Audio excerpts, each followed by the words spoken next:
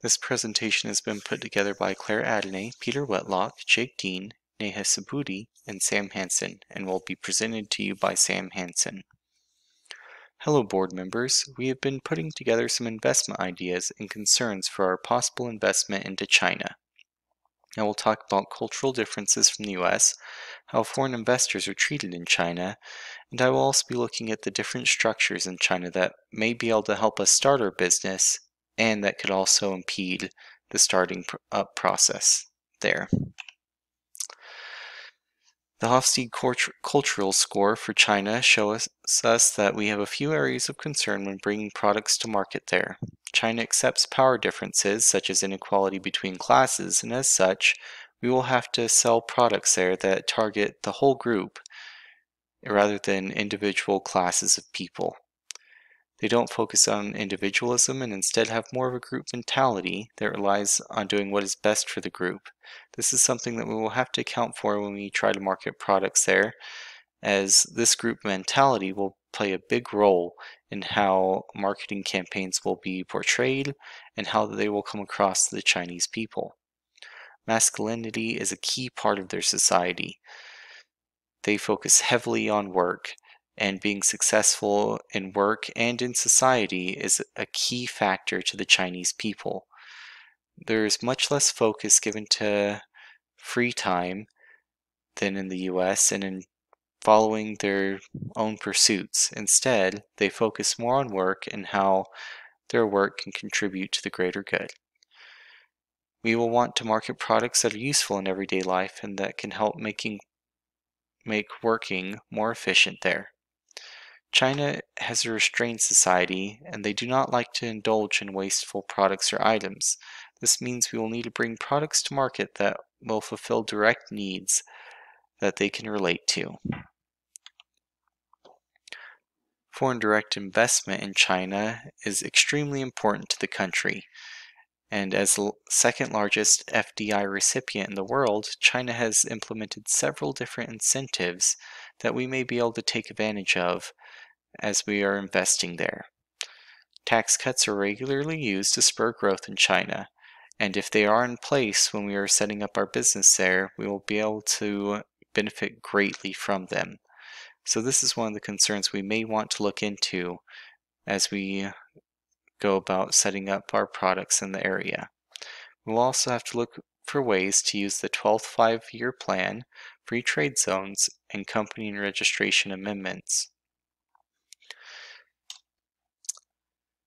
China's current political variables include the coronavirus outbreak that has resulted in a travel ban to the area, and that will remain in place until the danger can be assessed and addressed by the country. This could affect our investment in the country by making setup of the product lines extremely difficult, and it'll be hard to implement and oversee the company in the area because of the travel ban. One of the areas that could help us with establishing product lines in China is that the US-China trade deal has required China to increase imports from the US by $200 billion. And they have also required China to strengthen the intellectual property rights of companies there so that other companies cannot copycat products in the area as easily. China is ranked 100th in the most free countries in the world list. Looking at the highs and lows between investment and financial freedom versus judicial effectiveness, we can gather that the controlling government of China enforces strict systems to ensure stability in the region. China looks out for themselves regularly, and if we exercise caution and don't overstep cultural norms, China will take care of us as we try to take care of them. China also ranks highly in the ease of doing business scale, and it's 31st in the world for starting a business in the country. This is above most of East Asia, and it also has a strong infrastructure, contract enforcement, and equal opportunity for men and women in the country. The hardest hurdle for us to be able to overcome will be the high tax rates that China places on imports and other product sales in the region. The tariffs in China are based off the standard that the World Trade Organization has set, but they have several free trade agreements with other countries in the area and offer free imports from these countries. Sadly, the US is not one of these countries, but workarounds may be possible if costs ever become too high with tax rates or with import costs into China. China's GNI, or gross national income, is constantly rising. This shows that the value of money there stays consistent and the people there are earning more money year over year, and this opens them up to being one of the biggest markets in the current developing world. And if we look at the growth rate for the economy, we see that it has been going down, which means the economic growth has slowed down in the area, but according to the 5-year trends, we can see that it has started to level off and is no longer dropping as steeply as in previous years. This shows that China can be a good investment option and that bringing new products into the market that are needed can be very profitable. The people of China are also starting to have more disposable income, which means they will start demanding new products to help fulfill their daily needs and wants, opening them up as one of the most prominent developing markets in the world. The value of money there remains generally consistent, and while it does rise and fall occasionally, it stays within a fairly narrow margin.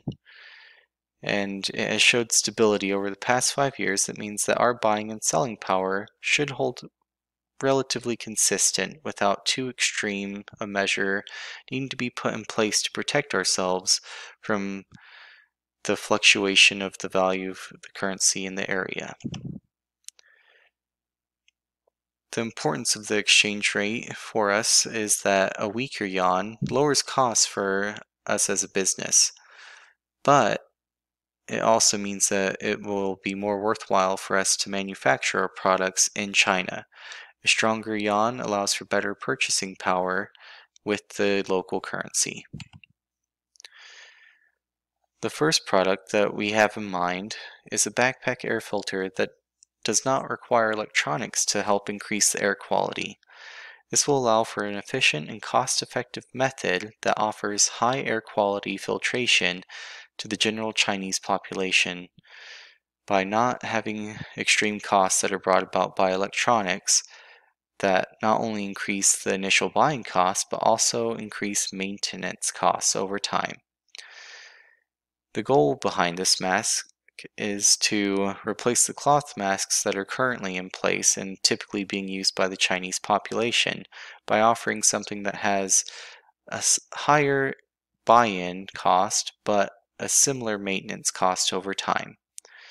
This will help the population be able to adapt the filters en masse and will offer the Chinese people a higher quality air filtration system that will help them perform better at their jobs and live longer and healthier lives throughout the years.